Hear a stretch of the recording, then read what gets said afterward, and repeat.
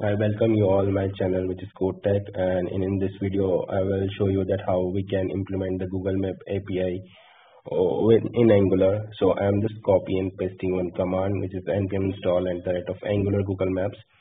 So it will install all the necessary modules and the necessary libraries by which we can implement the Angular map in our Angular project, in this Angular application.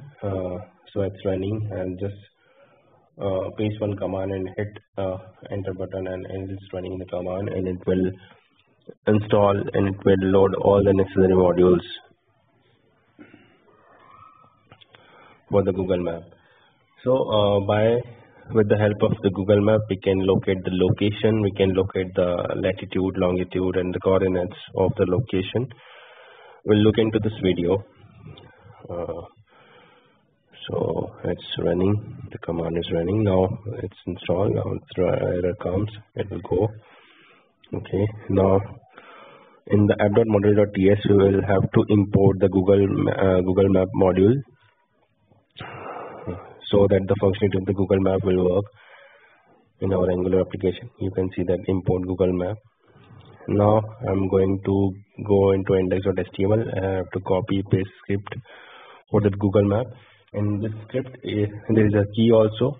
You can generate the key by your own. It's a developer key, so I'm using it. Now in the HTML I'm going to copy and paste the code for that Google Map.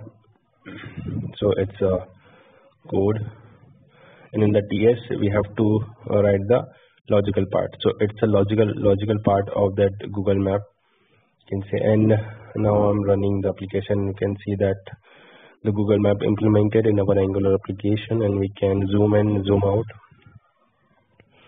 and we can locate the different latitude and longitudes. We can go to in any location, and we can find out the location, latitude, longitudes, the coordinates of the location by using. So in this way we have implemented the Google Map in Angular. We can find out the coordinates of any location. So you can see the different features. You can do it practically by yourself, so you will know the better by going through this video. Okay, so you can see that latitude and longitudes are changing wherever I'm placing the cursor on the map. So that's it in this video. If you like this video, please click on the like button, and please subscribe to my channel, which is Code Tech, for more further videos. Thank you.